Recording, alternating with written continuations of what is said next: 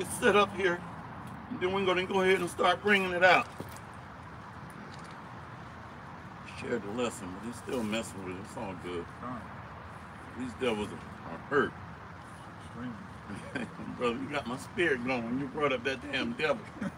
Yeah, man, that was ridiculous. You better not be here when I get back. Yeah. See, she thought she was running, you know, across the average simp walking around here. All right, without further ado, we're going to get ready to bring into it. Once again, standing out on the front lines for Yahweh B'Shem Yahweh Shai. Before we get started, we're going to face the east. I'd like to give all praises to Yahweh B'Shem Yahweh Shai B'Shem Kadash.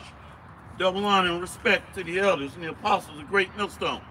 Much respect and honor to the brothers that are doing the work in truth and sincerity, risking their lives and freedom to do so, pushing this gospel throughout the four corners of the earth.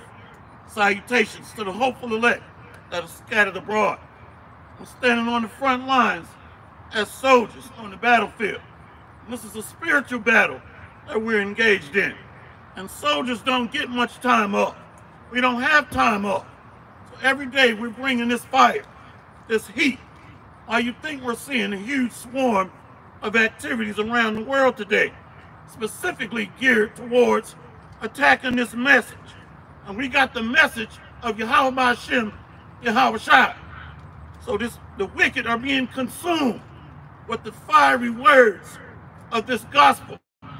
And this is why we're seeing YouTube guidelines, community strikes, community restrictions, shadow banning, and seeing videos get removed just about as fast as we can put them up. And usually when that video gets shared a few times, it's being taken down. So we know that the message that we have is the truth, the right message, because it's having an effect. Let's go ahead and start off in the Refuge of Lies. I think that's Isaiah 28. Sweeping the refuge of lies. Trying to get connected to here. Spirit gonna take over and go where it goes. Hey, today we got the beloved brother GMS Amakya Ice from Yahweh with us today as well. Just kick me off.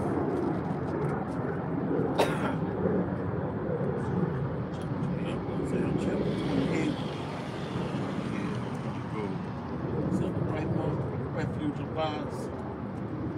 And so,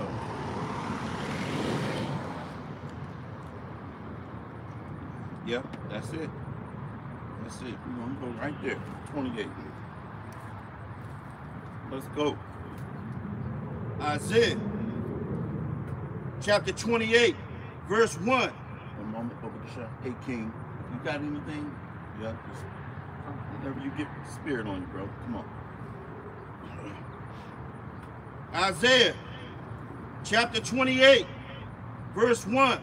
And it reads, woe to the crown of pride, to the drunkards of Ephraim, whose glorious beauty is a fading flower, which are on the head of the fat valleys of them that are overcome with wine. Now, when the Bible is going into drunkenness and wine, it's really talking about a mindset. This is a state of mind. A lot of you jakes are drunk off the wine of Babylon, and you're being settled in on your leads. You're comfortable here. So you're spun up on this so-called American dream. So don't get it twisted. You're drunk off the wine of Babylon. Even to this day. Baba Kasha, again, about those drunkards. Once more. Woe to the crown of pride, to the drunkards of Ephraim, whose glorious beauty is a fading flower.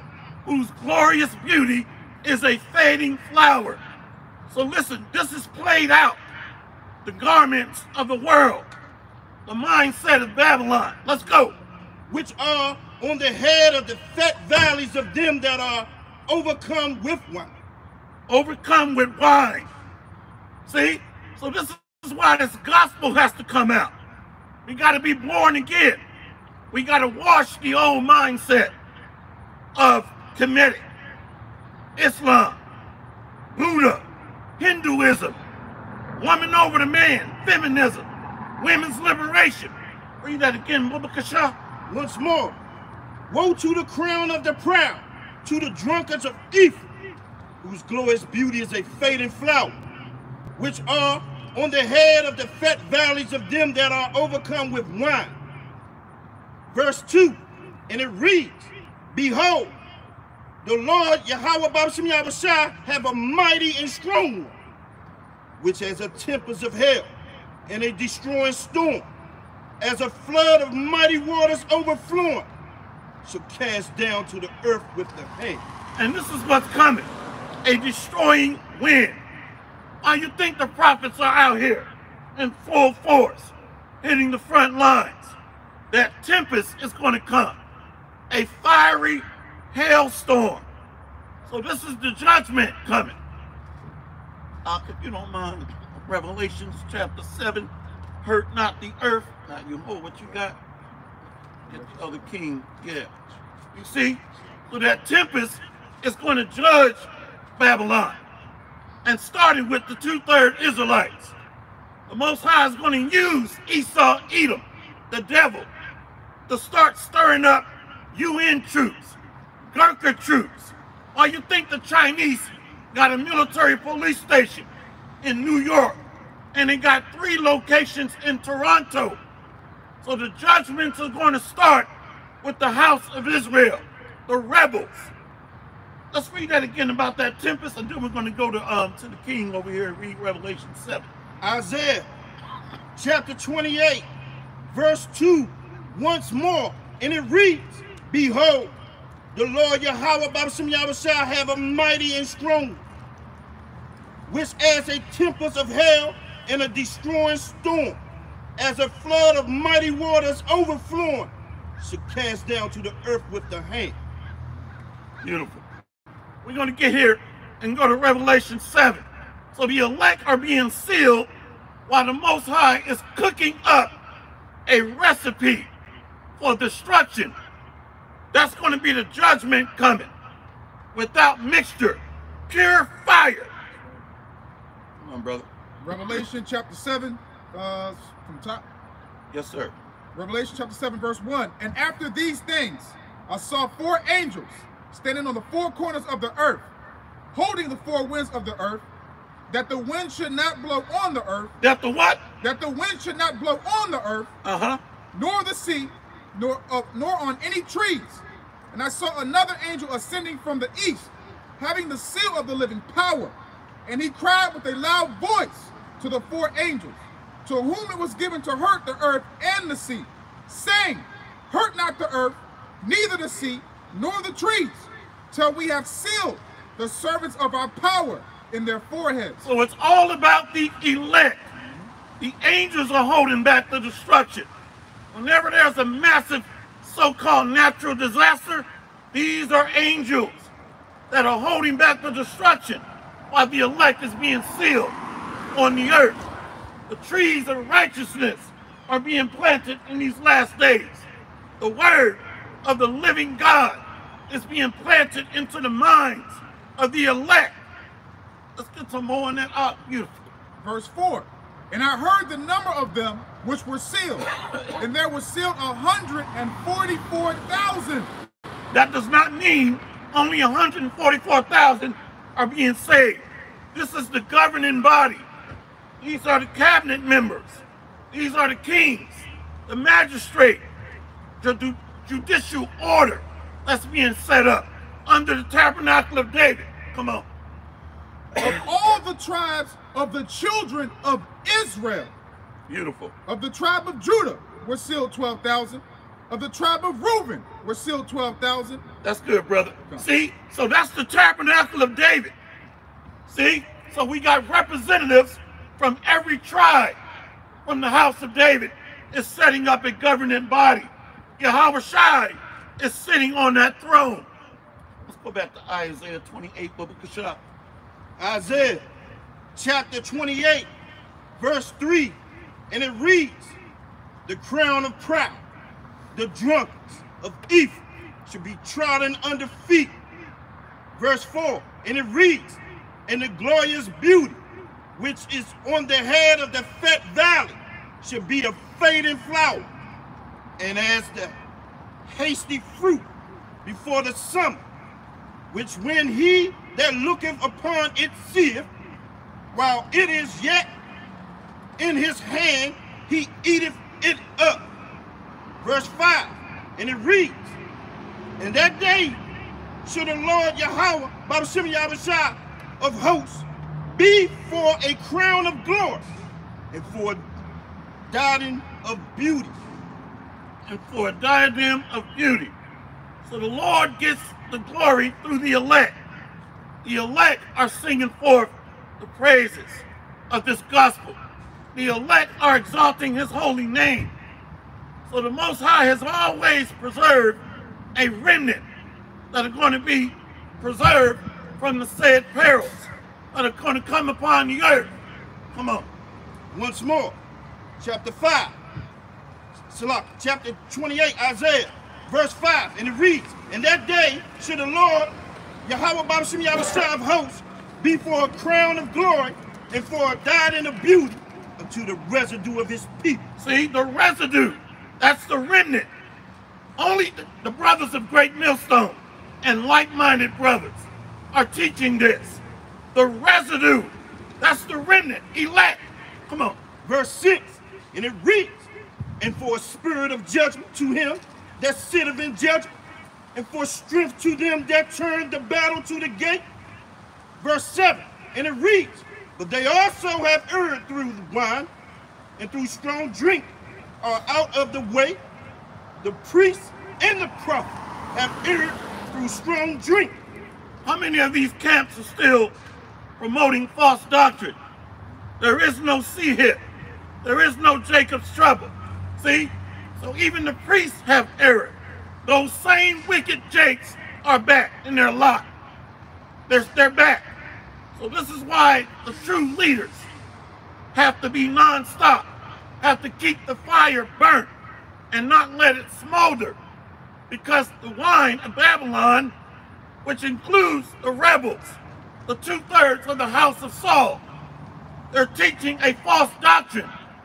There ain't no Jacob's trouble. There ain't no C-hip. There is no mark. We don't got to worry about this man's juice and toxins when this man is killing us every day. So the fire got to stay lit. The flame got to keep burning. The torch is this wisdom. Come on. They are swallowed up of wine. They are out of the way through strong drink. They err in vision. They stumble in judgment. They err in vision. So they don't see the prophecies. They can't see the events that lie ahead. They have no vision. And when there is no vision, the people perish. Let's read that again. Isaiah chapter 28, once more, verse 7, and it reads, but they also have erred through wine, through strong drink are out of the way. The priest and the prophet have erred through strong drink. They are swallowed up of wine. They are out of the way through strong drink. They err in vision. They stumble in judgment. They err in vision and stumble in judgment. Yeah, Kanye West made some recent statements about who we are, but that's just the icing on the cake. We've been teaching every day about the prophecies that are unfolded. The 2/3 of the house of Israel that are going to be slaughtered here in America. We've been talking about the wicked being identified. That man of sin, the son of perdition, that put himself up as us, that took over and called himself the Israelites or the chosen people. We are the Jews. We are the Israelites. We are the anointed and the chosen ones that was cut off from our heritage. So this man is barely putting icing on the cake. We've been sounding the alarm and blowing the trumpet for years. Come on. Verse 8, and it reads, for all tables are full of vomit and filthiness, so that there is no place clean. What are these tables? The tables are the doctrines of this world, particularly Babylon. So the Lord is preparing a way and a table in the wilderness for his elect, where we're eating, we're being sustained and nourished. So our minds were filthy off the doctrine of Babylon. So now we're eating from the fruitful table of life, this doctrine. Let's go. Verse 9, and it reads, whom shall he teach knowledge, and whom shall he make to understand doctrine? Them that are weaned from the milk and drawn from the breast.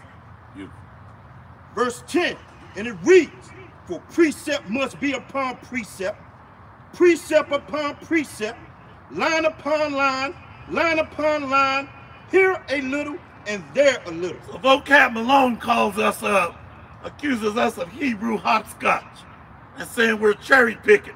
Well, you can't read Vocab Malone. We just read it. Precept must be upon precept, line upon line, here a little, there a little. So the Spirit is like the wind. It shifts, redirects, and changes directions.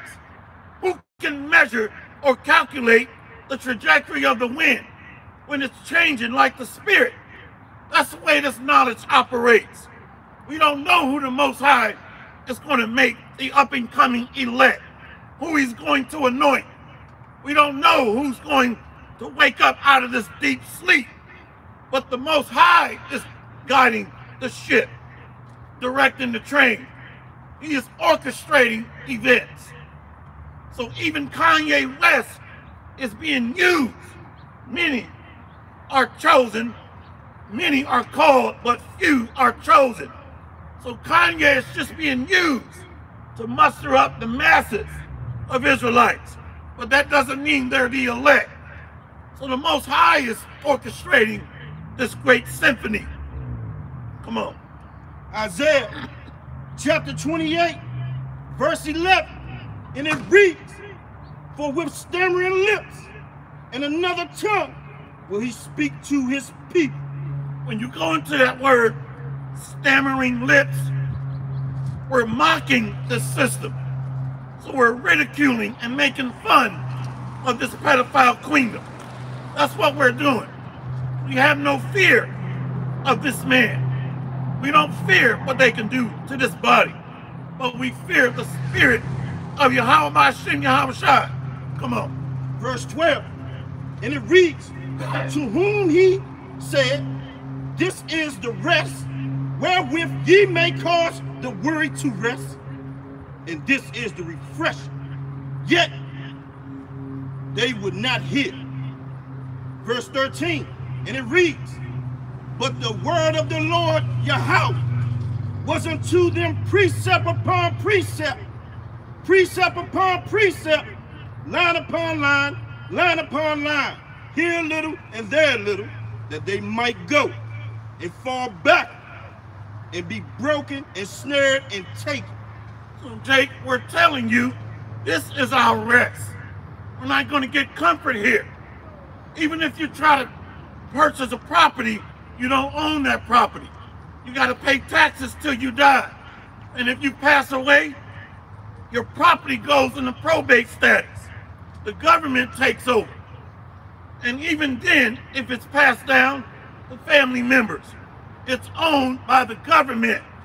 We're listed as tenants, even on property that we have the deed to in our name.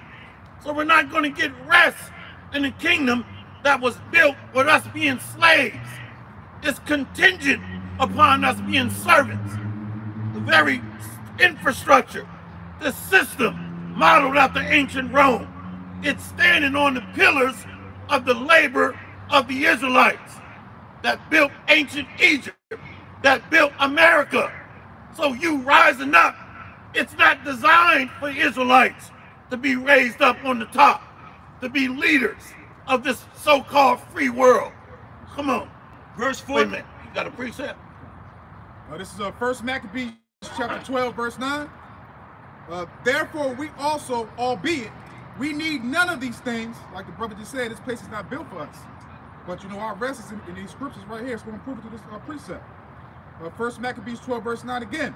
Therefore, we also, albeit, we need none of these things, for that we have the holy books of Scripture in our hands to comfort us. Beautiful. Man, that's fire. And see, we're trying to bring out this doctrine daily. This is our rest, this doctrine. This is how we get peace of mind. How many of you have ever been out there homeless? I have. I was homeless when I was about 19 years old. I didn't know about the truth. I didn't know who I was. I didn't know that I was under the curses of Deuteronomy 28. And if I'd have found out back then, man, but the Most High was building me up even back then. All right? The best leaders know what it feels like to be at the bottom, to be kicked around, to be looked down upon, to be spat on. I've been spat on, homeless. Little did I know, the Bible says, when thou art brought to a low estate, take that cheerfully. So the Most High is building up leaders, governors, rulers, kings, priests. So we were beat down so that we can appreciate being exalted, raised up in that place where we were sold as slaves. We're being resurrected from the graves and being told we are the sons of the living God. We're not Gentiles. We are the Israelites, the descendants of Abraham, Isaac, and Jacob. And we're rising up in these last days. Come on, let's go. Precept. Back up what you just said. This is Wisdom of Solomon, chapter 12, verse 22. Therefore, whereas thou dost chasten us, thou scourges our enemies 1,000 times more, to the intent. When we judge, we should carefully think of thy goodness, and when we ourselves are judged, we should look for mercy. That's beautiful. What is that? A perfect balance. What kind of judge do you want to set up in office that don't understand balance? So the scales of justice are weighed and measured in the balance. So we're many judges, many lords. So we're learning the way of the power of the universe. Let's go back to that Isaiah 28, brother. You about to go into those scourges. This is beautiful. Isaiah chapter 28, verse 14. And it reads, wherefore hear the word of the Lord Yahweh, ye scornful men that rule this people which is in Jerusalem. Verse 15, and it reads, because ye have said, we have made a covenant with death and with hell. Are we at agreement? When the overflowing scourge shall pass through, it shall not come unto us. For we have made lies our refuge. We have what? Made lies our refuge. Most of you, Jakes, you choose death rather than life. You're choosing the ways of this world. You think you're going to be elevated into the Rothschild status in the kingdom that's not yours. Last I checked, Esau is the end of the world. Jacob is the beginning of it that followed. So how are you going to find rest serving in your enemy's land? It doesn't work. Come on. And under falsehood have we hid ourselves. Verse 16, and it reads, therefore thus said the Lord Yahweh, our power, behold, I lay in Zion for a foundation, a stone, a tried stone, a precious cornerstone, a sure foundation. He that believeth shall not make haste. So you Old Testament only heads, who is this cornerstone? The chief cornerstone, our foundation. It's Yahweh Shai, the word that was made flesh and walked and dwelled amongst us. So if you reject Yahweh Shai, then you are walking dead. So the word resurrects us to life. The word which strengthens us, revives our spirit. How you think we're able to stand out here, fearless, bold as lions, condemning this wicked pedo queendom and rebuking the wicked sect of Israelites that reject this word and despise this counsel? Come on. Verse 17, and it reads, judgment also will I lay to the line, and righteousness to the plummet, and the hell shall sweep away, and refuge of lies, and the waters shall overflow the hiding place. So this word is like waters, fountains of living waters, sweeping the refuge of lies. What does it mean to be anti-Sem? Sem is a made-up word. We are Shemitic. Hell, the so-called Arabs are Shemitic. The so-called Chinese, Shemitic. So what are you talking about? We are Shemitic. We are descendants of Shem. That's why the Bible says, blessed be the God of Shem, which goes down through our Arphaxad, Abraham, Isaac, Jacob. So how can we be anti-Sem? The word is Shem. We are a Shemitic people. Abraham had 8 sons, but the chosen line is through Isaac and Jacob, the 12 tribes. So this whole system is a refuge of lies, falsehood. Let's read that again, Baba Kasha. Once more, Isaiah chapter 28, verse 17, and it reads, judgment also will I lay to the line, and righteousness to the plummet, and the hell shall sweep away the refuge of lies, and the waters shall overflow the hiding place. Verse 18, and it reads, and your covenant with death shall be disannulled. And your what? Covenant with death shall be disannulled. So when you're joined unto this beast system, that is a covenant with death, married unto this system. The Queen of Heaven worship, married to worshiping that man of sin, forsaking the God of Israel, the God of Abraham, Isaac, and Jacob. So we are gushing out waters that leads to life. Come on. And your agreement with hell shall not stand. When the overflowing scourge shall pass through, then you shall be trodden down by it. So the word goes out first, followed by the judgment. There is no more covering for sins. There is no more excuse. The word has been going out on a high frequency every day, every night. That should tell you that something is in the air. What happens when you smell the aroma that's brewing up? There's a sense or a smell of change. Something is in the air. Why are the men of the Lord hitting the streets on five major continents, prophesying daily, weekly? What's happening here? This is a sign, a token. Come on, bro. You got a precept? This is Hebrews chapter 10, verse 26. For if we sin willfully, after that we have received the knowledge of the truth, there remaineth no more sacrifices for sins. Because everybody knows, man. You cannot say that you don't know that you're an Israelite. We bring everything out, you know, from the front to the back, the Old Testament, New Testament, everything we bring out, man. So everybody knows they're an Israelite, man. You see that? So you're being marked. We still use that term today. You know what? That dude, he's been marked. See? So, but the elect are being sealed, an exemption from judgment when we read Ezekiel chapter 8, the Thawah. And then you got those that are being condemned as this word goes out. There's no more excuse. The overflowing scourge is sweeping out the refuge of lies and those that are settled on their leads, set back and comfortable in captivity. Let me go here to John 15 and 22. The book of John, chapter 15 verse 21. But all these things will they do unto you for my name's sake.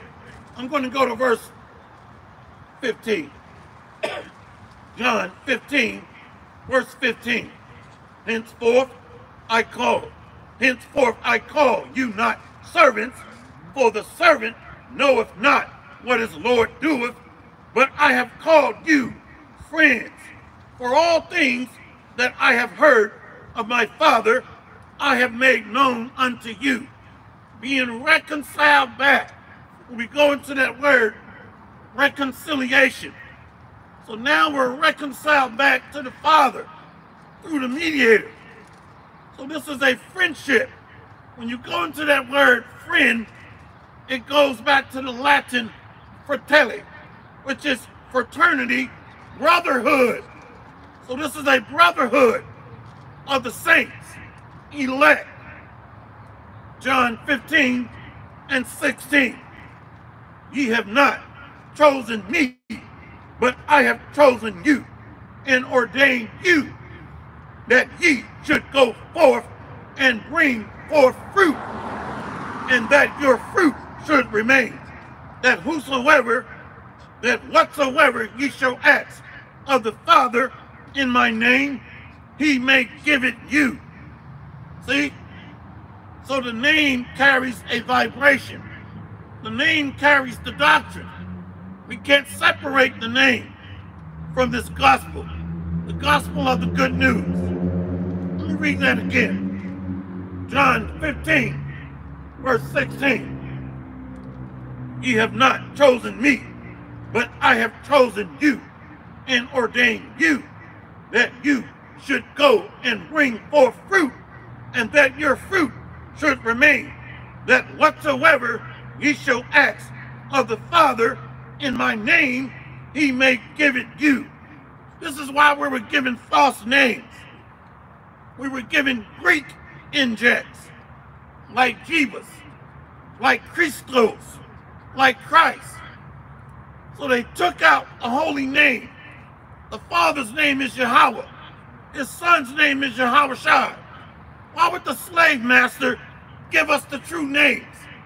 So they took out the names and put in Greco-Roman injects. That name Jesus comes from Gian Trissino in 1524, and it was later popularized around 1624. So the name carries a spiritual power. John 15 and 17. These things I command you, that ye love one another. And how do we love one another? By teaching this gospel. Let's go to the top of John 15. John chapter 15, verse 1. And it reads, I am the true vine, and my Father is the husbandman. Verse 2, and it reads, every branch in me that beareth not fruit, he taketh away. And every branch that beareth fruit, he purgeth it. See, one moment, Bobby Kashab. This is why brothers fall out. They're not grounded in Yahushua. And I'm not going to call any names, but they downplay Yahushua. They don't believe in the Messiah. Look up Dagger Men. All right, you already know what group that is. Like the Dagger Men. They downplay or minimize or marginalize Yahushua. That's why they got the false doctrine. And many of them fall out because they're not connected to the life source. Let's read that again, Bubba Kashab. Once more. Chapter 15, verse 2, and it reads, every branch in me that beareth not fruit, he taketh away, and every branch that beareth fruit, he purgeth it, that it may bring forth more fruit. So the elect are being purged, pruned, fine-tuned to get better in this faith, stronger. Come on. Verse 3, and it reads, now ye are clean through the word which I have spoken unto you. Verse 4, abide in me, and I in you. As the branch cannot bear fruit of itself except it abide in the vine.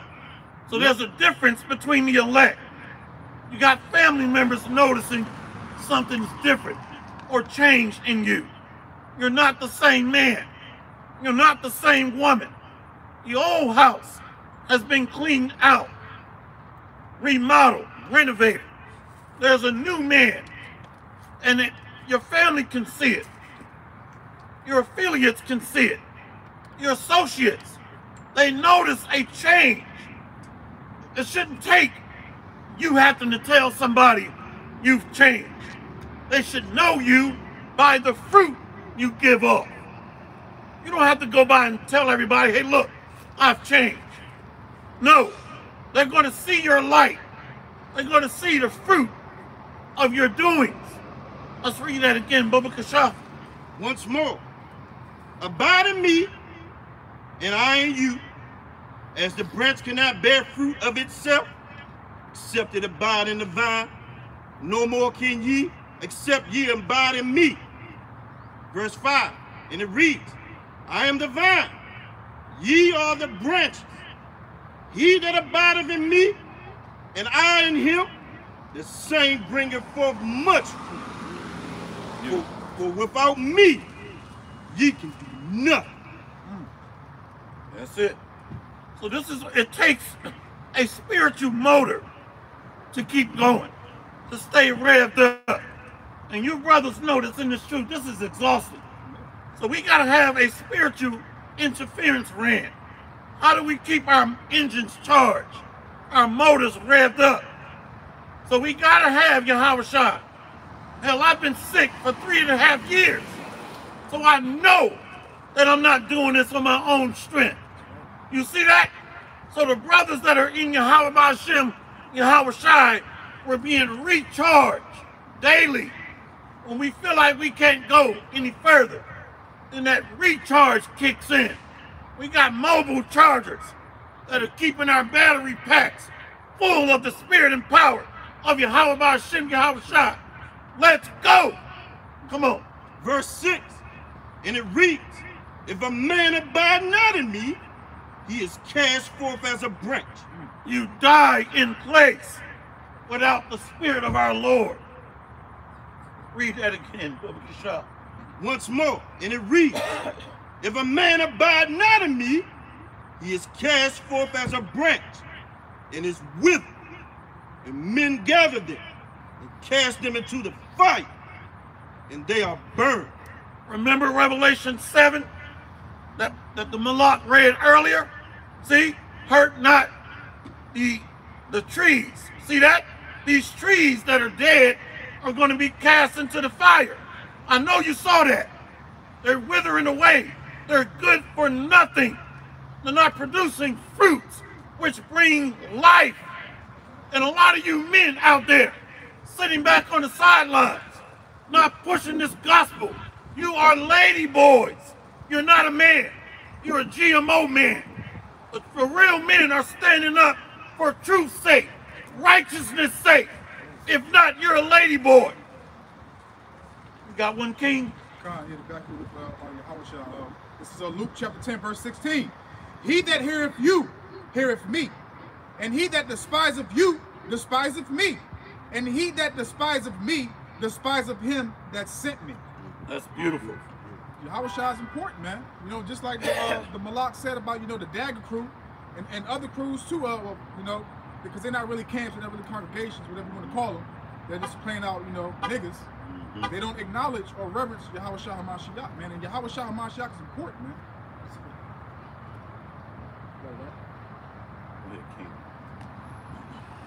John chapter 15, verse 7, and it reads, if ye abide in me, and my words abide in you, you shall ask what ye will, and it shall be done unto you. Verse 8, and it reads, herein is my Father glorified, that ye bear much fruit, so shall you be my disciples. Verse 9, and it reads, as the Father hath loved me, so have I loved you. Continue ye in my love. continue in my love. What is that love? Is that smooching and cooching? No.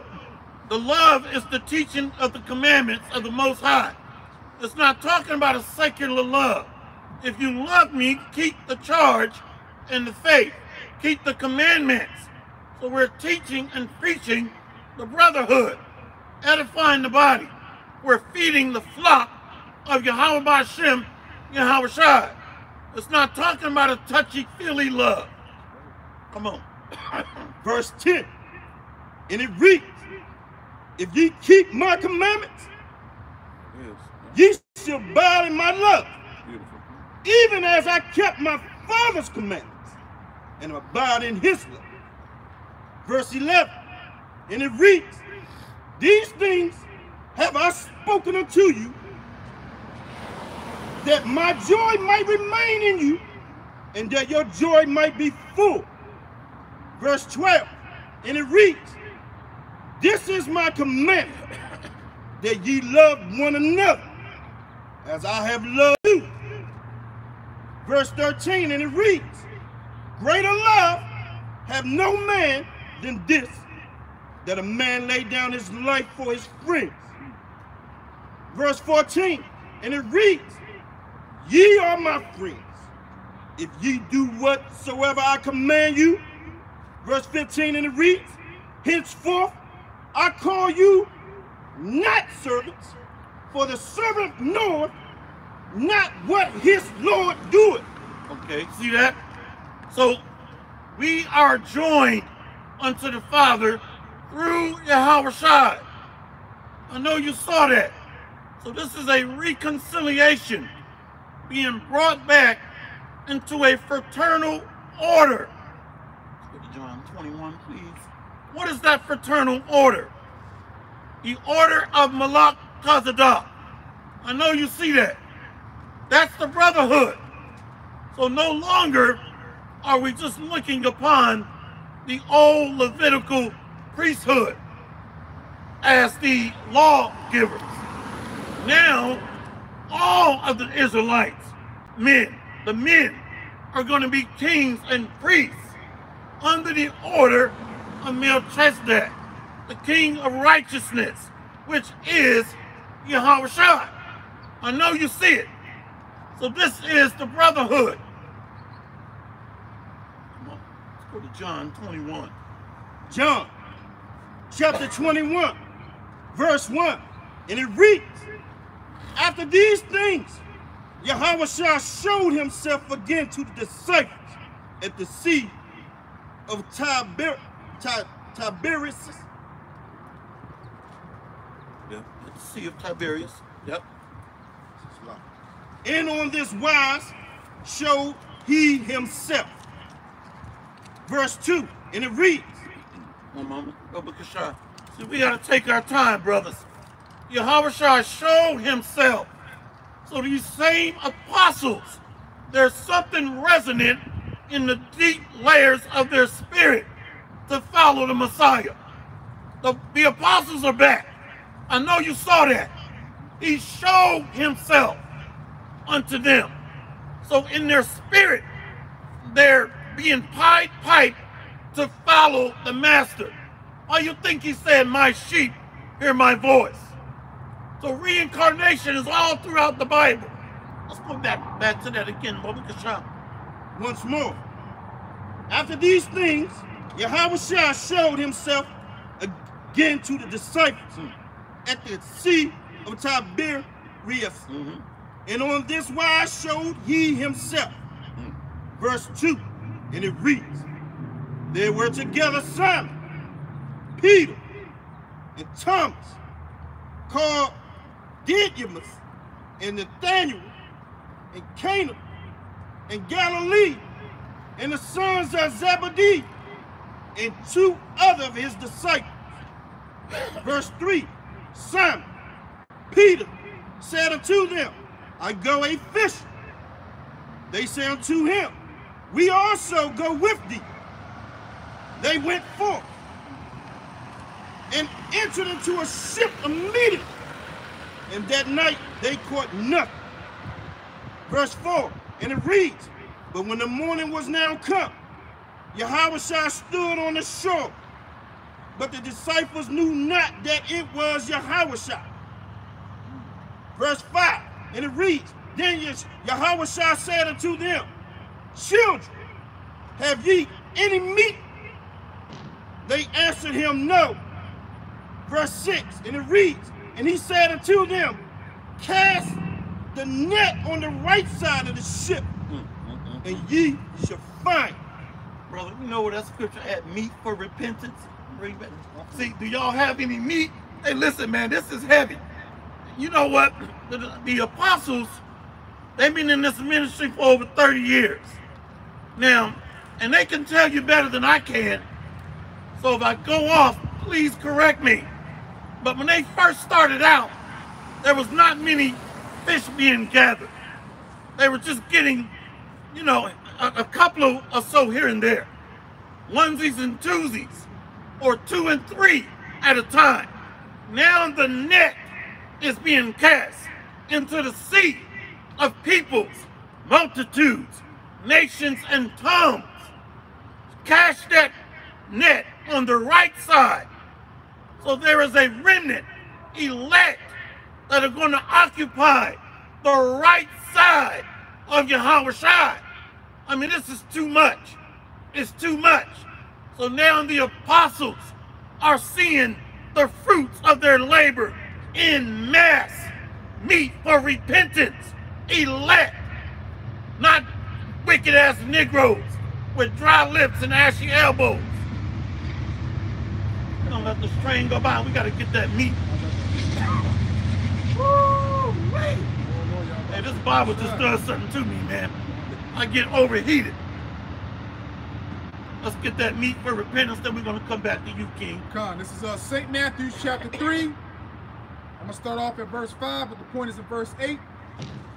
Then went out to him Jerusalem and all Judea, and all the reign ran about Jordan, and were baptized of him in Jordan, confessing their sins. But when he saw many of the Pharisees and Sadducees come to his baptism, he said unto them, O generation of vipers, who have warned you to flee from the wrath to come? Bring forth therefore fruits, meet for repentance. Woo. Verse 9, and think not to say within yourselves, we have Abraham to our father, for I say unto you, the Most High is able of these stones to raise up children unto Abraham. You see that? So this is a select predestination. Those that are ordained, pre-selected before the foundation of the world. The game is rigged. The Most High already knows who he wants, who's going to be delivered. So the meat for repentance, he has a specific type, make, category. The king knows what he wants, and he's very particular. His elect. This is the first church, if you're in the spirit. Those spirits that were created right after Yahushua. That's the first church that's being rebuilt on earth. I mean, this is heavy. Let's go back to that. So that those that are meet for repentance are his elect. The church of Zion. John, chapter 21, once more, verse 6, and it reads, and he said unto them, cast the net on the right side of the ship, and ye shall find. They cast therefore, now they were not able to draw it for the multitude of fishes. Verse 7, and it reads, therefore that disciple whom Yahushua loved said unto Peter, it is the Lord Yahweh Babashim Yahushua.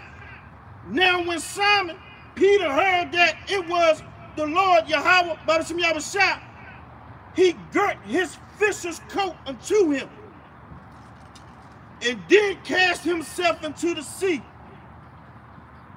Verse 8, and it reads, and the other disciples came in a little ship, for they were not far from land, but as it were 200 cubits, dragging a net with fishes. Verse 9, and it reads, as soon as they were come to land, they saw a fire of coals there. You see that? So we're seeing a lot of symbolism in here. So the kingdom of heaven is likened unto a net. Let me go here to Matthew 13. The book of Matthew chapter 13, verse 45. Again, the kingdom of heaven is like unto a merchant man seeking goodly pearls. The elect are the crown jewels of Israel. Matthew 13 and 46. Who, when he had found one pearl of a great price, went and sold all that he had and bought it. The sacrifice is made for Israel, which starts with the elect. We are purchased with the blood of the Lamb. We're purchased with a price. Matthew 13 and 48.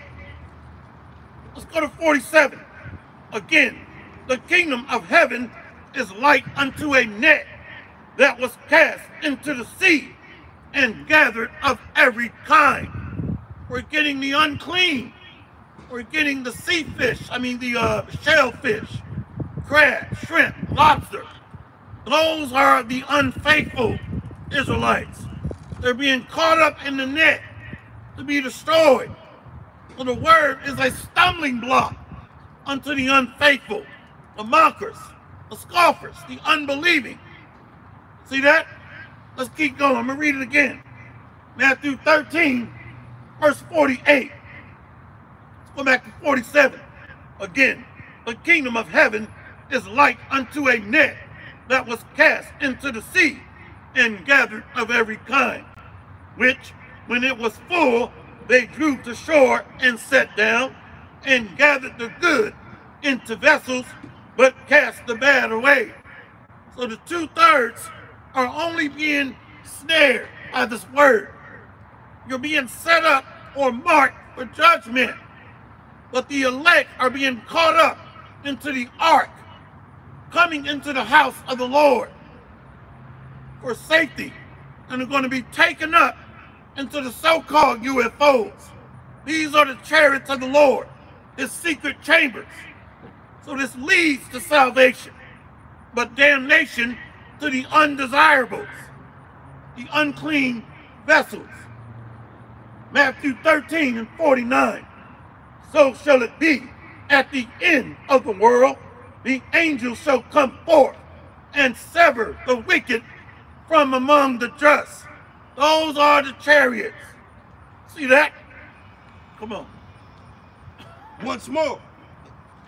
Verse 9, and it reads, as soon as as they were come to land, they saw a fire of coals there, and fish laid thereon, and bread. Verse 10, and it reads, Yahushua said unto them, bring up the fish which ye have now caught. Verse 11, and it reads, Simon Peter went up and drew the net to land full of great fishes, 150, and 3, and for all there were so many, yet was not the net broken. Now watch this. These apostles were being shown their future lot. Yeah, they caught fish, but this thing runs spiritual too.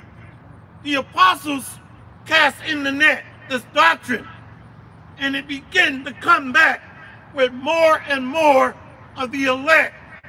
See that? So they're being shown their lot. They're being shown their future preponderance of the level of responsibility that are going to be placed on their shoulders. Peter, back. John, back. James. See? So these mighty holy men are shown their responsibility through due diligence of teaching the gospel. So we got to stay with this thing in the spirit. Come on, read that again. about the multitude of fish. Once more, verse 11, and it reads, Simon Peter went up and drew the net to land full of great fishes, and 153, and for all there were so many, yet was not the net broken. Verse 12, and it reads, Yahushua said unto them, come and dine. And none of the disciples dare ask him, who art thou? Knowing that it was the Lord Yahweh Babashim Yahushua. Yahushua then cometh and taketh bread and giveth them, and fish likewise. See? So the elect are meat for repentance. So we're going to eat and dine in the kingdom of heaven with the Messiah when he arrives the second time. See? So the elect are going to sit at the king's table, enter into the king's court. So this thing is heavy. Those fish are being gathered for the harvest, the end of the world. And we're going to meet our husbandmen. You got a precept, Malak? This is the book of Acts, chapter 15. I'm going to start off at verse 14. Simon hath declared how the Most High at the first did visit the Gentiles, to take out of them a people for his name. And that people was Israel. But I'm going to read on.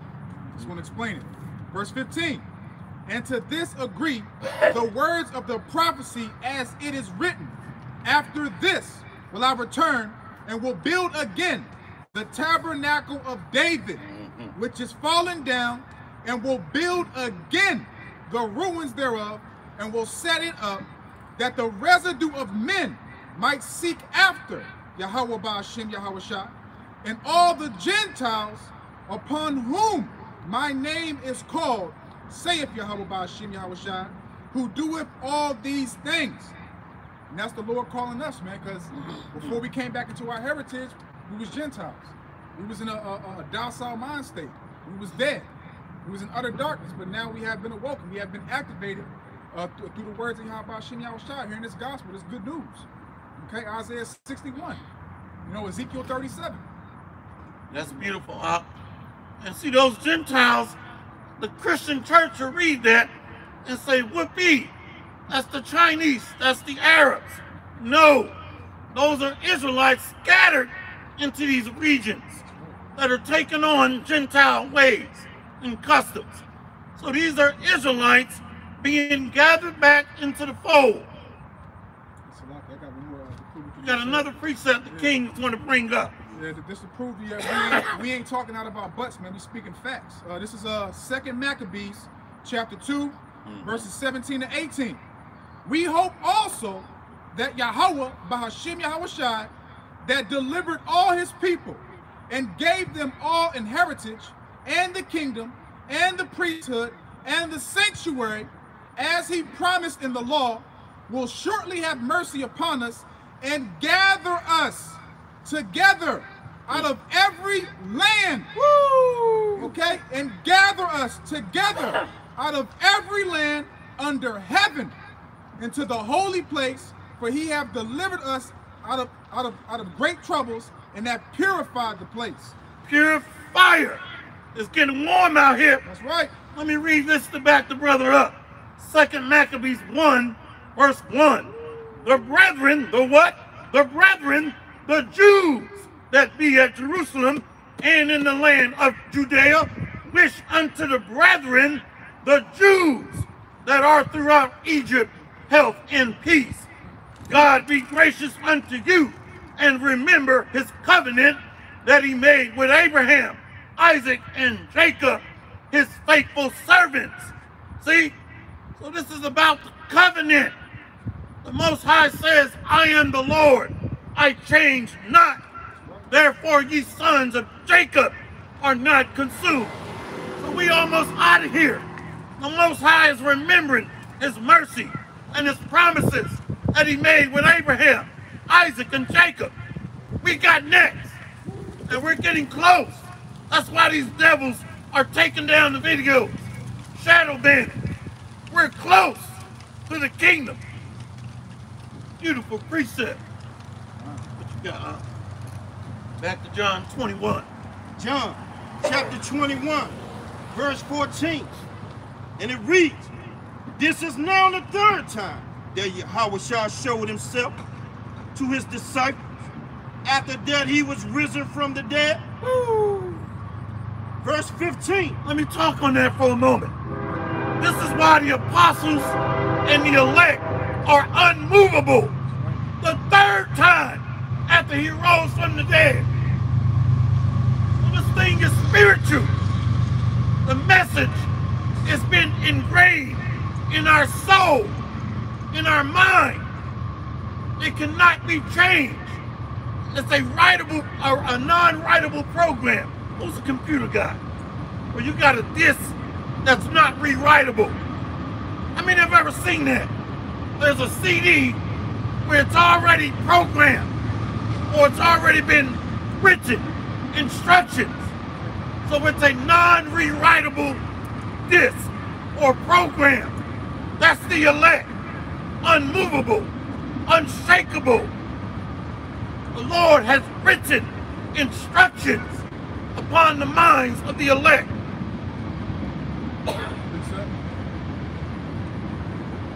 Got a precept? God. This is St. John chapter 10. Starting off at verse 27. My sheep hear my voice, and I know them, and they follow me. And I give unto them eternal life, and they shall never perish, neither shall any man pluck them out of my hand. My Father, which gave them me, is greater than all, and no man is able to pluck them out of my Father's hand. That's beautiful. And it's a perfect alignment with the precept on the comment board. I'm going to go here. Shalom, beloved King, basic wisdom. Rakatha. It's 2 Peter 1, verse 12. Wherefore, I will not be negligent to put you always in remembrance of these things, though ye know them and be established in the present truth. How do you remember something? That means it was in your memory or mind one time before. We just read reincarnation again. How can I remind you of something I never told you in the first place? The Christian church is finished. The doctrine of the apostles, elders, prophets, and teachers is being established and grounded and rooted in the minds of the elect. We got the victory through the word. Let's go. Verse 15, and it reads, so when they had done, Yahweh said to Simon, Peter, Simon, son of Jonah, lovest thou me more than these? He said unto him, yeah, Lord Yahweh, thou knowest that I love thee. He said unto him, feed my lambs. And this is why you know the elect by their fruit. The elect can't be quiet. The elect can't stop teaching. The elect can't stop preaching. Can't stop interpreting. Let's get Sirach 39, please, somebody. The elect can't stop edifying, which means building. The elect are builders to the kingdom to come. So you know the elect by the fruit, the characteristics. If it walks like a lion, smells like a lion, roar like a lion, cry aloud like a lion, then more than likely it's a lion. So we know the trees of righteousness by the fruit of Yahweh Shai that's been imparted upon the remnant elect. I'm not talking about pussycats out there that are scared. We're not talking about you. Come on, King. Sirach chapter 39, verse 1. But he that giveth his mind to the law of the Most High, and is occupied in the meditation thereof, will seek out the wisdom of all the ancient, and be occupied in prophecies. Malak Bubakashad, read that again. Ecclesiasticus, also known as Sirach 39, verse 1. But he that giveth his mind to the law of the Most High, and is occupied in the meditation thereof, will seek out the wisdom of all the ancient, and be occupied in prophecy.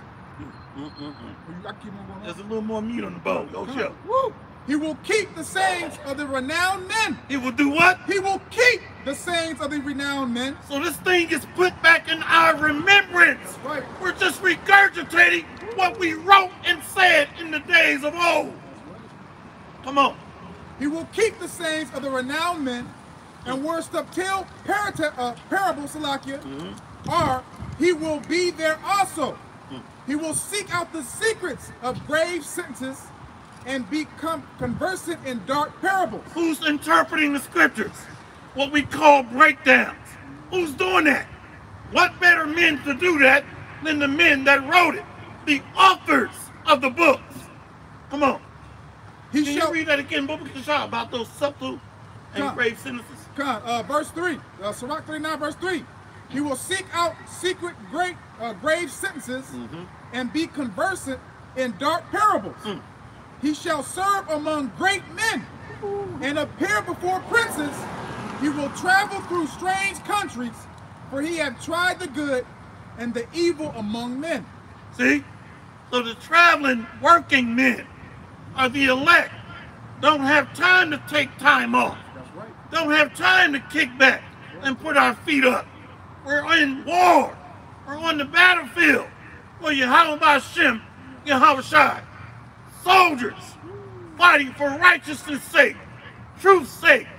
We're in the world of gross darkness, pedophiles, pimps, molesters, extortionists, gangbangers, corrupt politicians.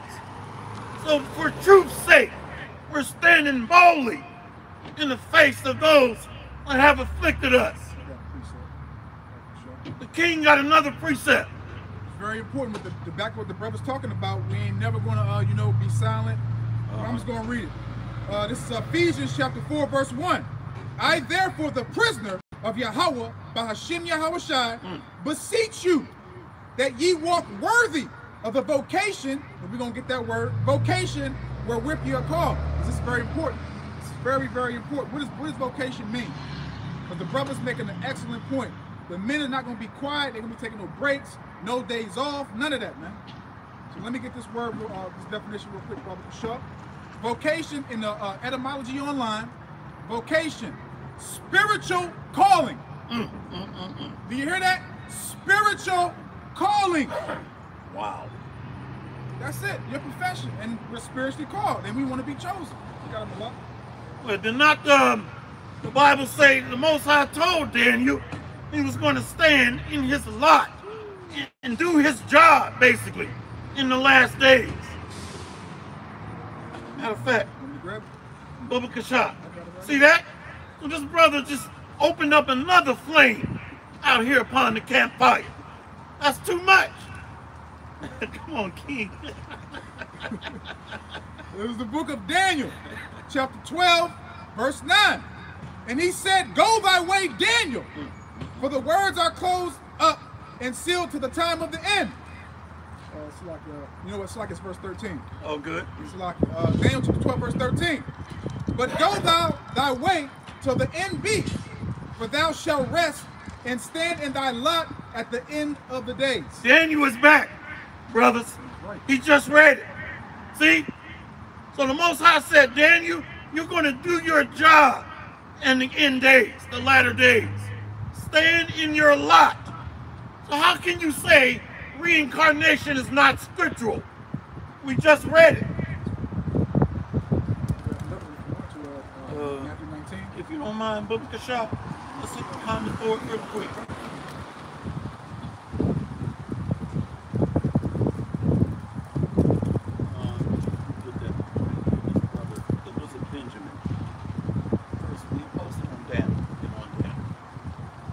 Pillars of Benjamin. Psalms chapter 78, verse 4. And it reads, we will not hide them from their children, showing to the generation to come the praises of the Lord Yahweh, and his strength, and his wonderful works that he hath done. So the children of light cannot be hidden. The children of light are given forth wisdom, all right, exuberance, are shining bright in these last days. I mean, this is too much. You can't hide a light in a land of gross darkness, a land of pure, just blankets of thickness and wickedness, darkness, a shadow of death. You can just cut through the wicked air here. So you can't hide the children of light. This is the generation that seek after the Most High. That's Psalms 24 and 6, I believe. Let's read that again, Baba Kasha. Pillars of Benjamin. Psalms chapter 78, verse 4. And it reads, we will not hide them from their children, showing to the generation to come the praises of the Lord Yahweh, and his strength, and his wonderful works that he hath done. What is us standing out here and boldly in the face of those that have afflicted us? Wonderful works, multiple fish being caught up into the net. This truth, wonderful works, prophesying on 5 major continents, wonderful works. We are a sign, a wonder, and a spectacle upon the world. Let's read that next one that he had. Zadok Amram, house of David, 144. Baruch, chapter 2, verse 30. And it reads, for I knew that they would not hear me because it is a stiff-necked people. Is this talking about the little hats with big noses? Hell no. All right? They always claim to be us. Let's read that again, Baba Kasha. Once more. Baruch, chapter 2, verse 30. And it reads, for I knew that they would not hear me, because it is a stiff-necked people. But in the land of their captivity, they should remember themselves. Beautiful. See that? So how are we showing that we've been called into remembrance? Because we understand the mercy that he has bestowed upon us to wake up to our heritage. We understand that we are the children of promise. We understand that we are the bloodline, the generation of nobility. Abraham, Isaac, and Jacob, the kings that were subdued and taken down by Rome in 70 AD.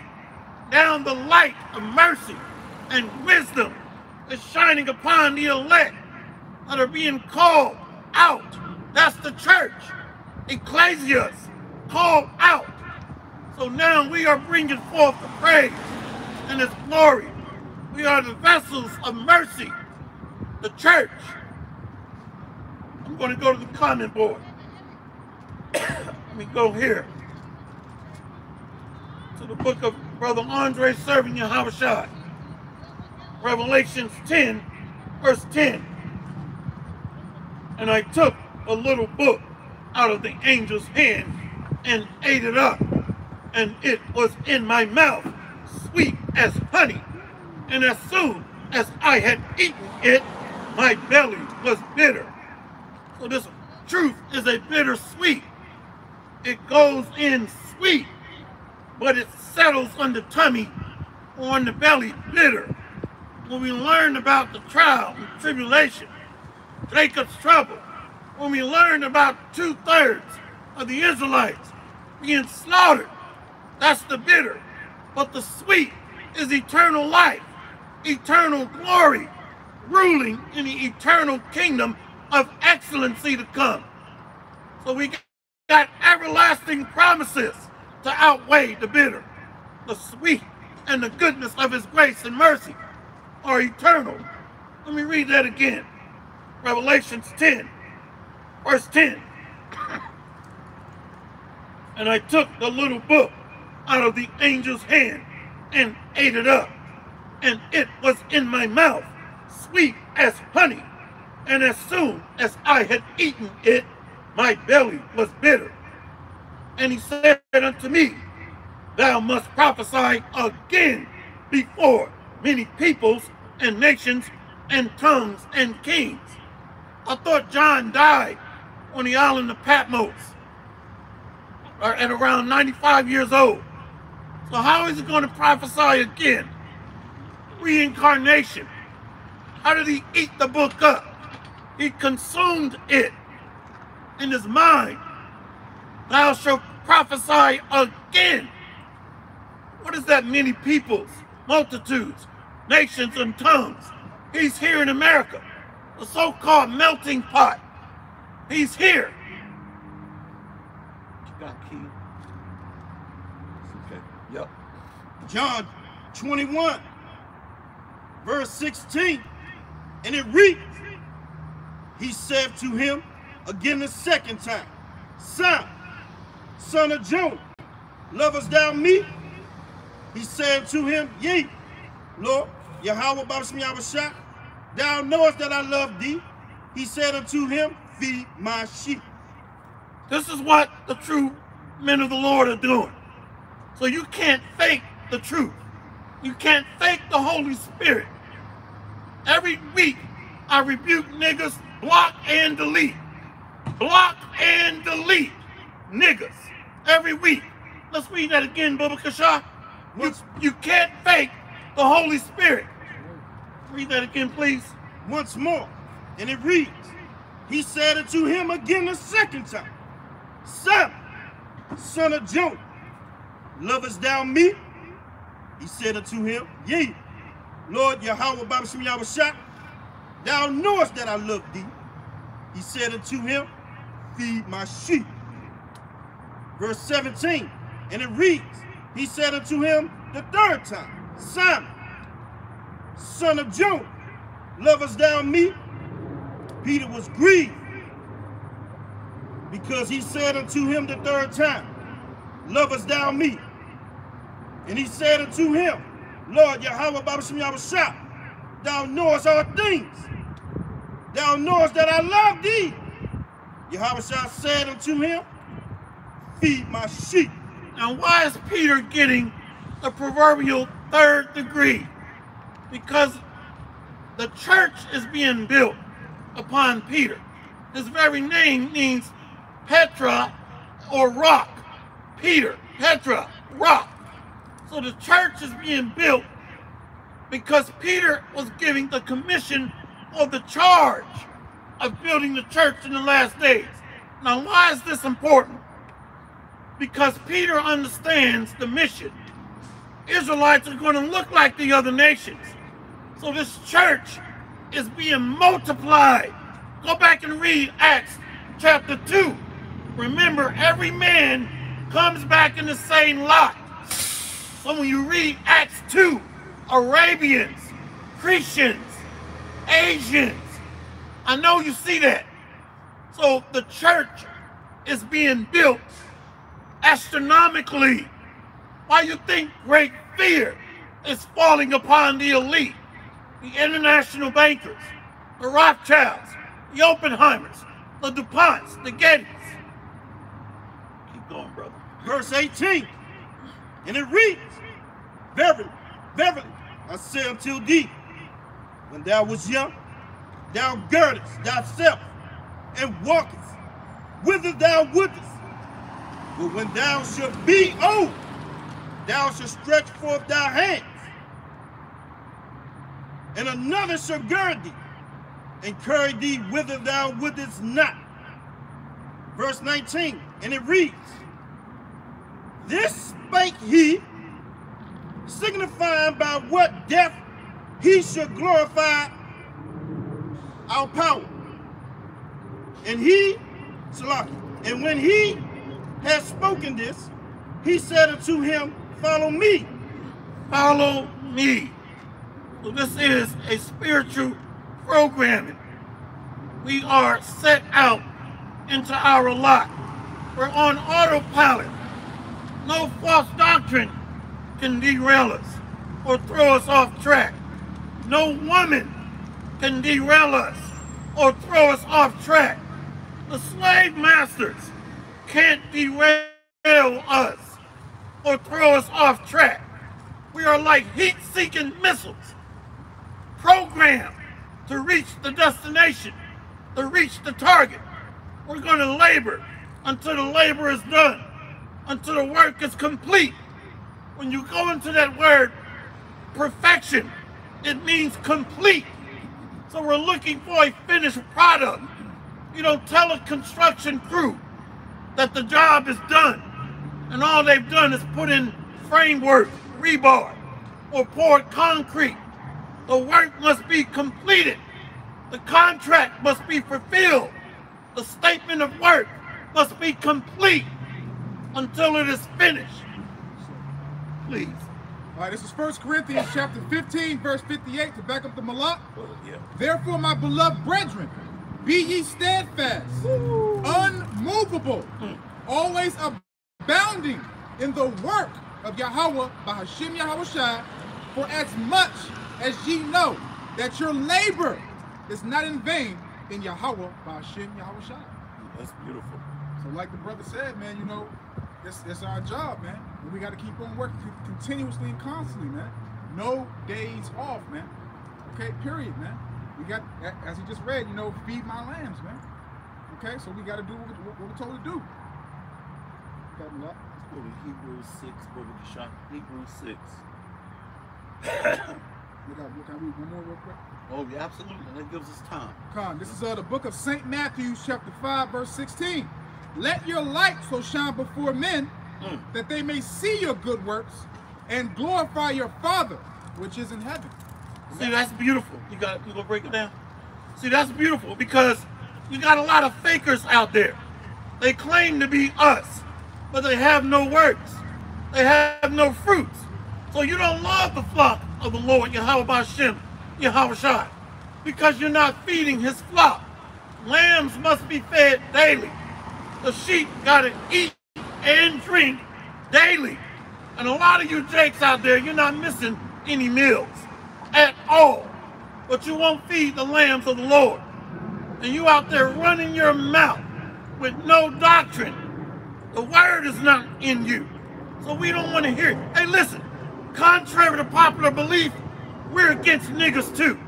I want to throw that out there. A lot of people see men of color and they think that we're with niggas. We're not. All right? I want to get that out there right up front. If you're not in this truth, to hell with you. If you're not in this Bible, we don't give a damn about you unless you come to the word and be washed by the word, made a new creature. I won't trust you around my family if you're not in this Bible. Let's go to Hebrews 6, please. Yep, we're going to start from the top. Hebrews chapter 6, verse 1. And it reads, therefore, leaving the principles of the doctrine of Yahushua HaMashiach, let us go on unto perfection. Unto what? Perfection. So that perfection means complete, finish. So we can't stop until the work is complete. The tabernacle of David. Let's go. Let's read that again, please. Once more. Therefore, leaving the principles of the doctrine of Yahushua HaMashiach, let us go into perfection, not laying again the foundation of repentance from dead works and of faith toward God our power. Dead works. I know you saw that. Caveman's kingdom is confusion. Man. See? We're going to read that again. I lost my train of thought. Man, I'm trained. Hebrews. I mean, sorry. Yeah, I'm sorry about that. Hebrews chapter 6, verse 1, and it reads, therefore, leaving the principles of the doctrine of Yahushua HaMashiach, let us go on into perfection, not laying again the foundation of repentance from dead works and of faith toward God our power. So this kingdom is within us. It's not being built by being spectators or sitting on the sideline. I know you see that. See, faith without works is dead. So the kingdom comes to life through the lively stones. I know you see it. Let's keep going. Verse 2, and it reads, of the doctrine of baptisms and of laying on the hands. So we're being washed by the doctrinal truth. That's how we're being made clean. The old house is being cleaned out. The old man. Okay, the Negro got to be killed. And then we come to life through the spirit of the word. Come on. Hebrews 6, somewhere around 2 and 3. Once more, of the doctrine of baptism and of the laying on the hands and of the resurrection of the dead and of eternal judgment. And this will we do, if God permit. Verse 4, for it is impossible for those who were once enlightened and have tasted of the heavenly gift and were made partakers of the Holy Ghost. Verse 5, and it reads, Holy Spirit. Salaki, and the Holy Spirit. See, so when you're following this doctrine, the lively stones are already in tune with the Father through the mediator. So the Spirit of the Most High cannot die. So this is how we come to life in the land of gross darkness, the valley of the shadow of death. So if you're following this, take not your Holy Spirit from us, because we die in the world, but we have eternal life when we're walking in the spirit of truth. Come on. Once more, and it reads, for it is impossible for those who were once enlightened and have tasted of the heavenly gift and were made partakers of the Holy Spirit. Verse 5, and it reads, and have tasted the good word of God our power. Have what? Tasted the good word of God our power. So we're eating from heaven. This is a heavenly manna. This is a bread of life. This is the wisdom from the fourth dimension, the third heaven. So we can no longer get satisfied of the GMO doctrines of the world. Okay, we have an insatiable appetite now for the true bread, the true waters or fountains of living water. Once you get a taste for heavenly manna, we can't go back to the world. What is there to turn back to? Let's read that again, please. That last scripture you read. Sure. Yep, please. Thank you. The water, Allah. Right on the Yeah, that last one you read. Hebrews chapter 6, verse 5. Yes. And it reads, and have tasted the good word of God our power. Woo. And the powers of the world to come. Goodness. Verse 6, and it reads, if they shall fall away, to renew them again unto repentance, seeing they crucify to themselves the Son of God afresh, and put him to an open shame. So the Messiah is not going to shed his blood again. So this is the time to get right. Now, the kingdom is at hand. We're getting fed manna from heaven. We're drinking from the fountains of living water. So it's not time to turn back. Won't step back. Won't step down.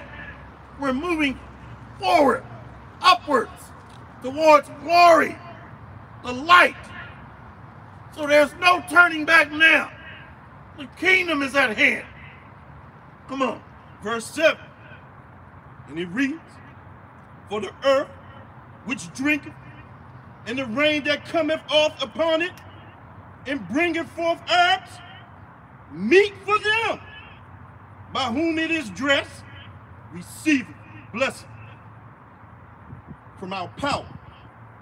So we have a table prepared for us in the presence of our enemies. They are baffled. They are bewildered with amazement. How can we eat and be at peace in the place of our slavery, where we had our nutsack cut off and stuffed down our mouth? How can we be calm? And how can we feel liberty in the place of our captivity? We're eating from the table of the Lord. See? So the kingdom is at hand. We're getting close. Come on. Verse 10, and it reads, for God our power is not unrighteous to forget your work and labor of love. Wait a minute. Why is eating meat and the rains coming down being associated with labor? You see that? So this is a seasonal change we're entering into, ushering in the kingdom of Jacob. So we got to be nourished up. We're being fattened up off the herbs and the spices that have been sent down from on high. Come on. Once more, and it reads, for God is not unrighteous to forget your work and labor of love, which ye have showed toward his name, and that ye have ministered to the saints, and do minister.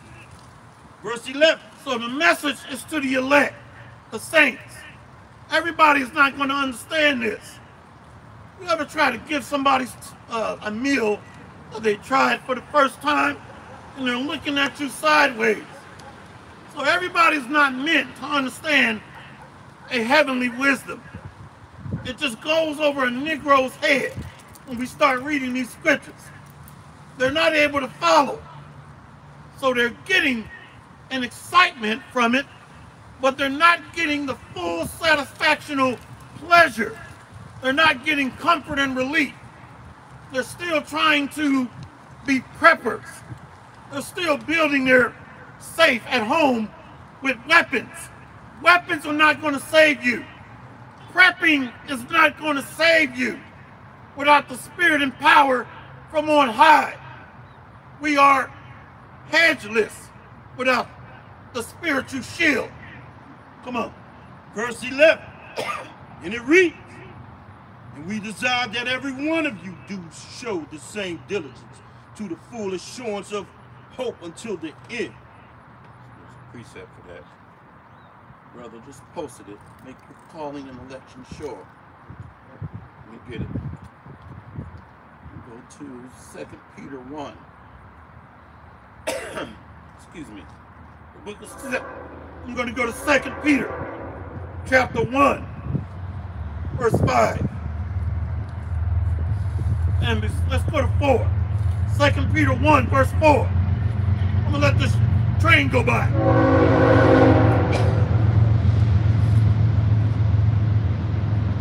I assume you knew where we were because of the train. I say he probably knows where we at because of this train. Yep. All right, I'm going to read 2 Peter 1, verse 4. Oh, I got to go to the top. Simon Peter, a servant and an apostle of Hamashiach, Yahushua, to them that have obtained like precious faith with us through the righteousness of God and our Savior, Yahushua, Mashiach. Grace and peace be multiplied unto you through the knowledge of the Most High and of Yahushua, our Lord. So the elect have the wisdom. The elect have the understanding, the knowledge.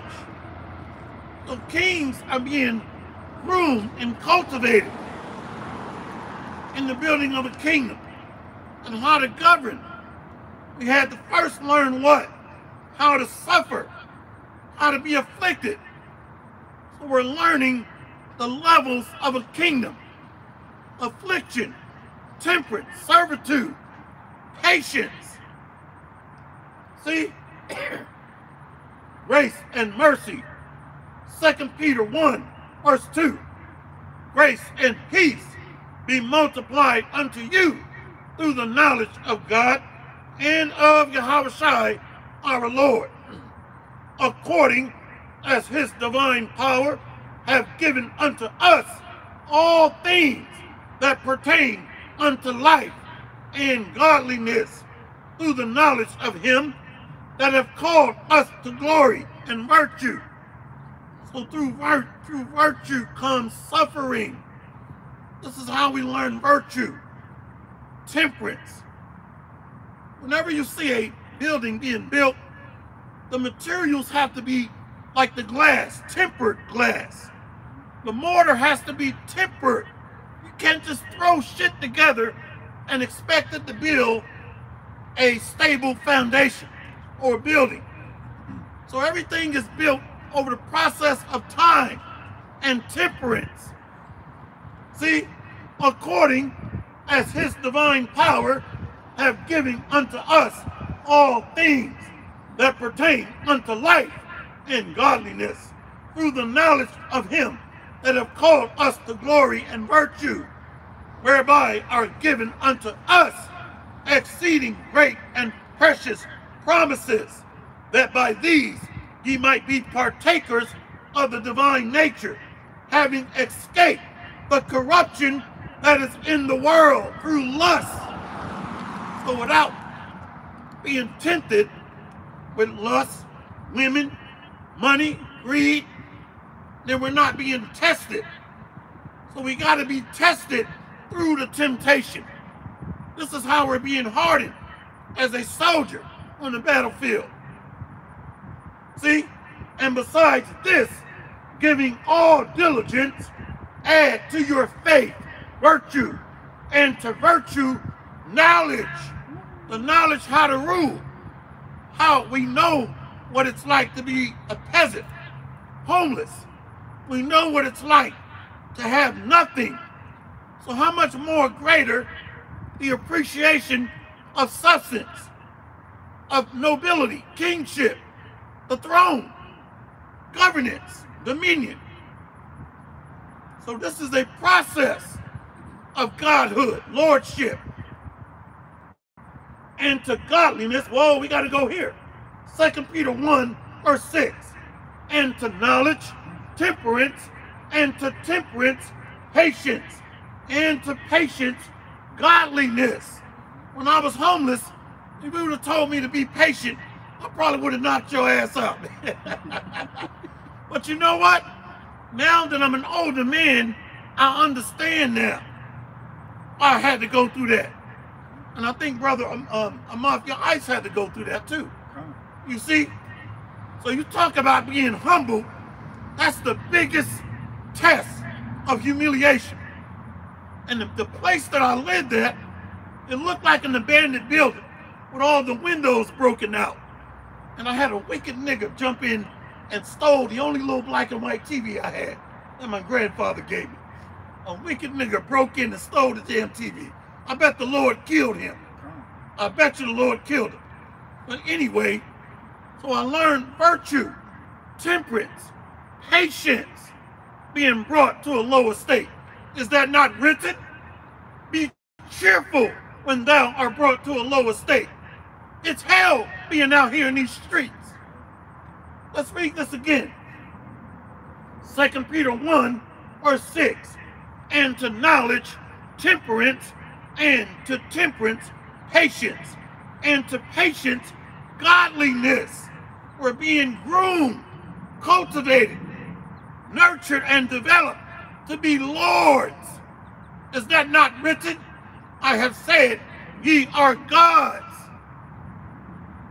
Verse 7, and to godliness, brotherly kindness, and to brotherly kindness, charity.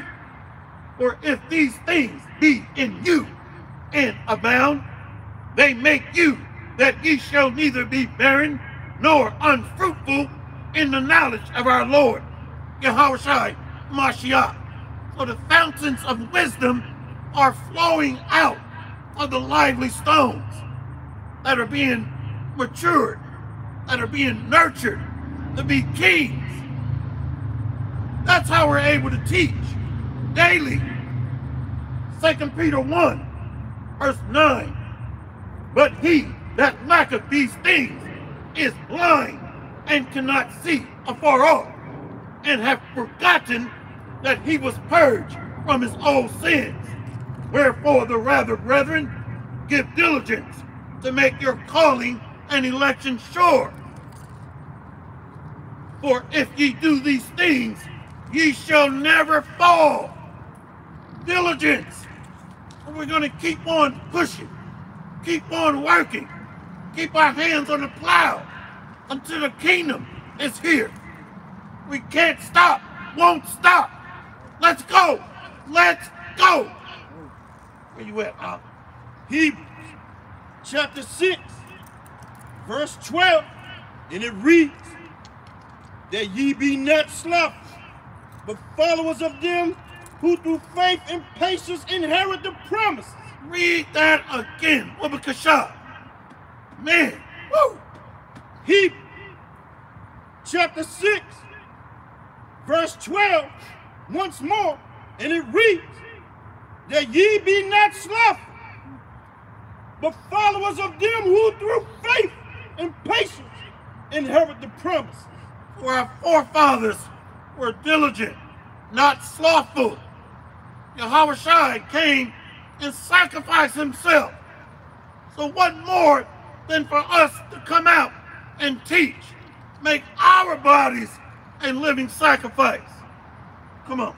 Verse 13, and it reads, for when God our power made promise to Abraham, because he could swear by no greater, he swore by himself, saying, surely blessing, I will bless thee, and multiplying, I will multiply thee.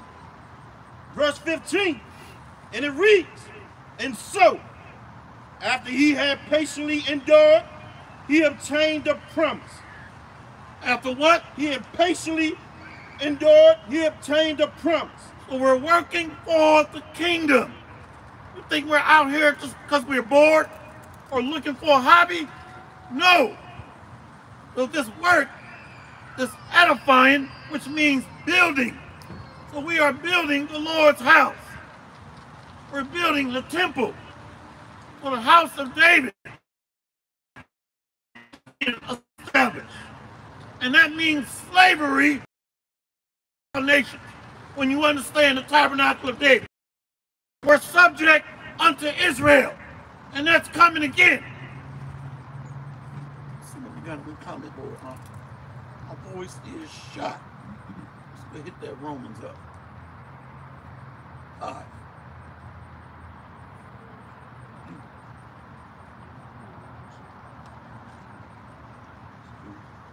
This brother right here, Andre serving Yahushua. Andre serving Yahushua, 144. Romans chapter 5, verse 4. And it reads, in patience, experience,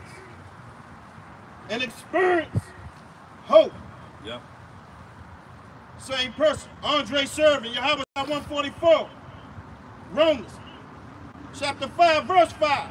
And it reads, and hope maketh not ashamed, because the love of God our power is shed abroad in our hearts by the Holy Spirit, which is given unto us. And when you go into that word experience, it means tried out. So the lively stones are being purified through adversity and trials. We're being tested. We got to be made homeless. We got to know what it feels like to be hungry. We got to know what it feels like to suffer.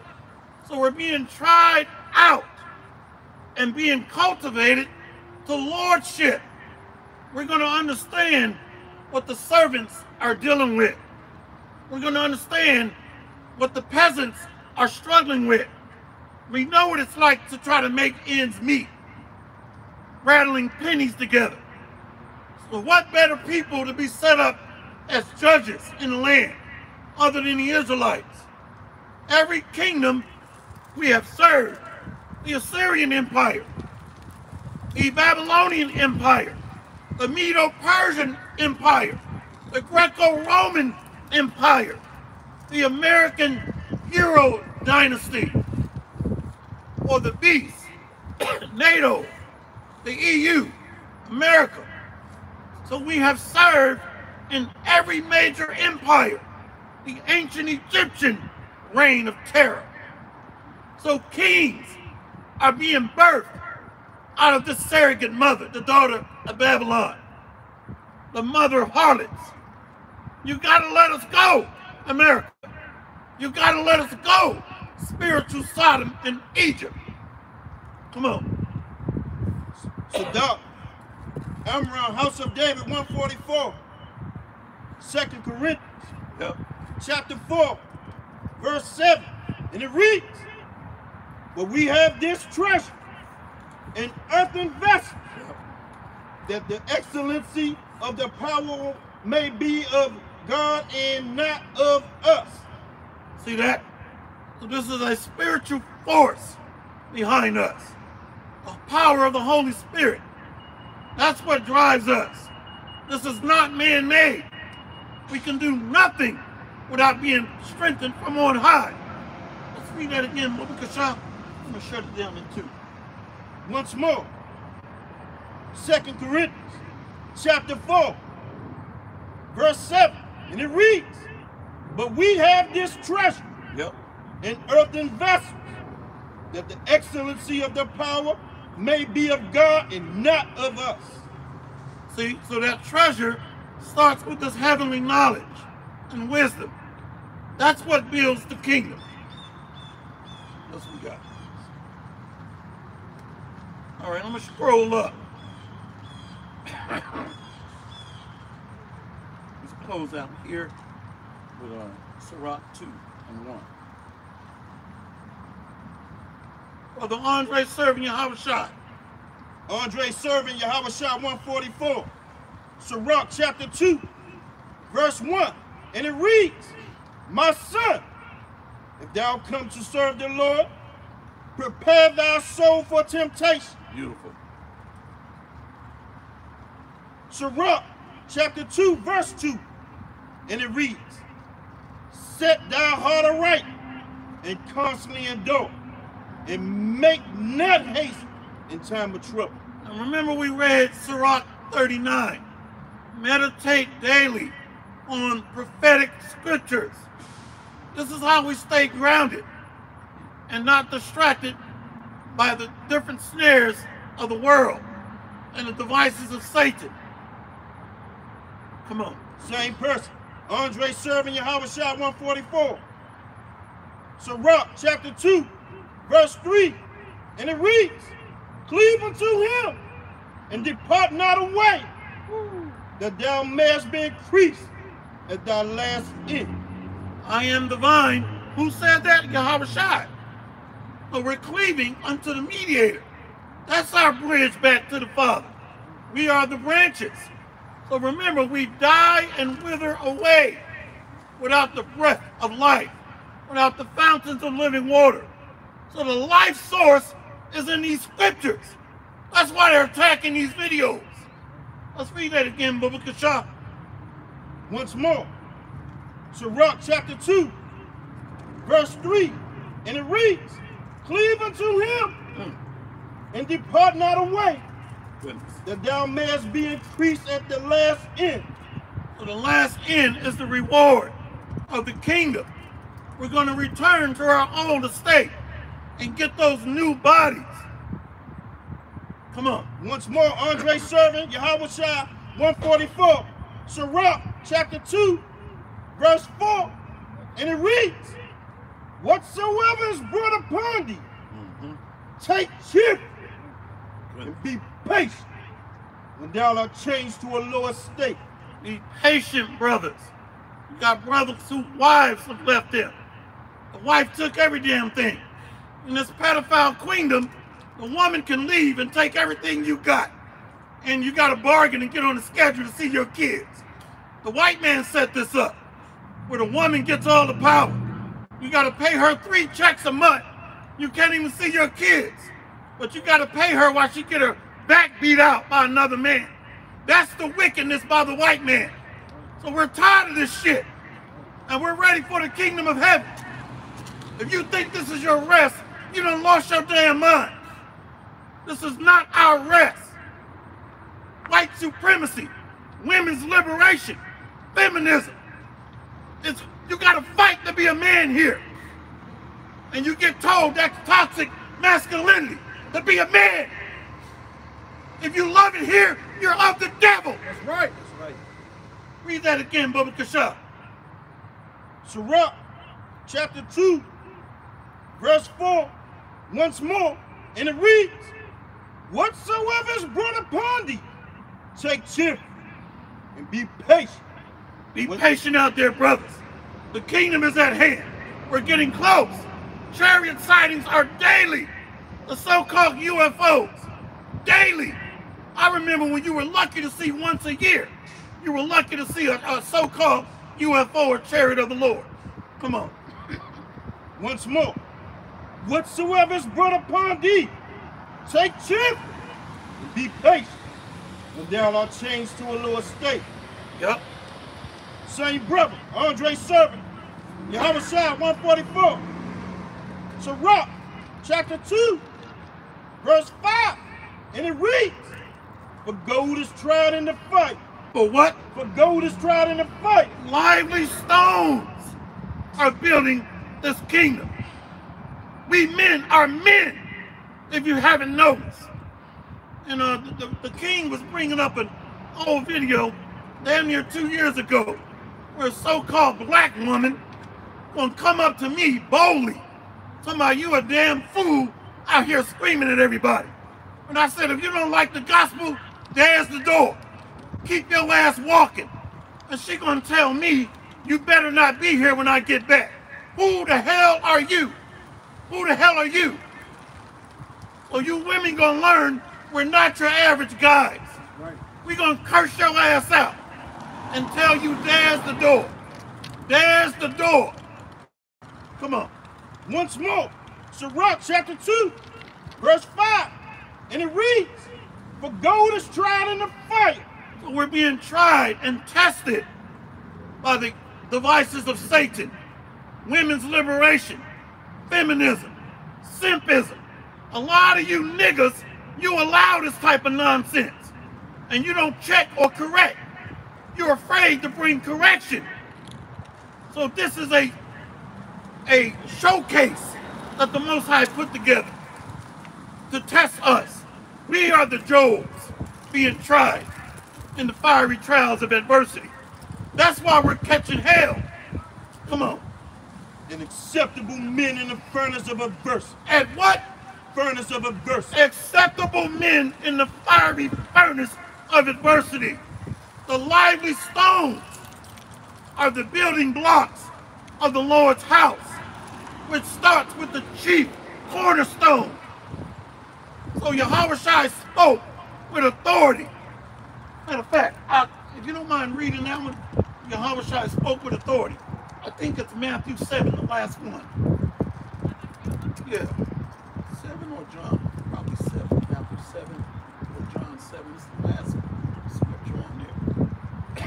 Going to close out those last 2 scriptures. Voices shot. This is St. Matthew chapter 7, starting off with verse 28. Yes. And it came to pass when Yahushua had ended these sayings, the people were astonished at his doctrine. For he taught them as one having authority and not as the scribes. So when you come up to us, we're not going to be intimidated. I hope you heard that. We're not intimidated by this world. To hell with the devil. Feminism, white supremacy, women's liberation, false Christianity, to hell with you. Hopefully I made that clear. All right? We're not moved by the things of this world. We don't fear death. We fear Yahweh Ba'ashem Yahweh Shai. Hey, if you don't mind, King, one more again, please. Come. This is the book of St. Matthew, chapter 7, starting off at verse 28 again. And it came to pass, when Yahweh Shai had ended these sayings, the people were astonished at his doctrine. For he taught them as one having authority and not as the scribes. One having authority. So we speak with the authority from on high. This is not man-made. If you can't see the spiritual presence on the men that's out here teaching, then you just can't see. You see? So many are astonished at this doctrine. How can these men that have been brought up as slaves since birth stand up in the land of their captivity and speak like kings? It takes a spiritual power to be able to do that. That's a miracle. We're not stepping fetches like most of our men are. So we're bringing out this fire in the land of our captivity, in that place where it was said unto us, ye are not my people. There it's being said, we are the sons of the living God. Yasharallah, Kwam Yasharallah, Kwam Yasharallah, and the Baba. Let's go. First face to east. All praises to Yahweh, Hashem, Yahweh Shai, Hashem, Rakah Kadash. Double honor and respect to the elders and the apostles of Great Millstone. Much respect and honor to the brothers that are doing the work in truth and sincerity, risking their lives and freedom to do so, pushing this gospel throughout the four corners of the earth. Salutations to the hopeful elect scattered abroad.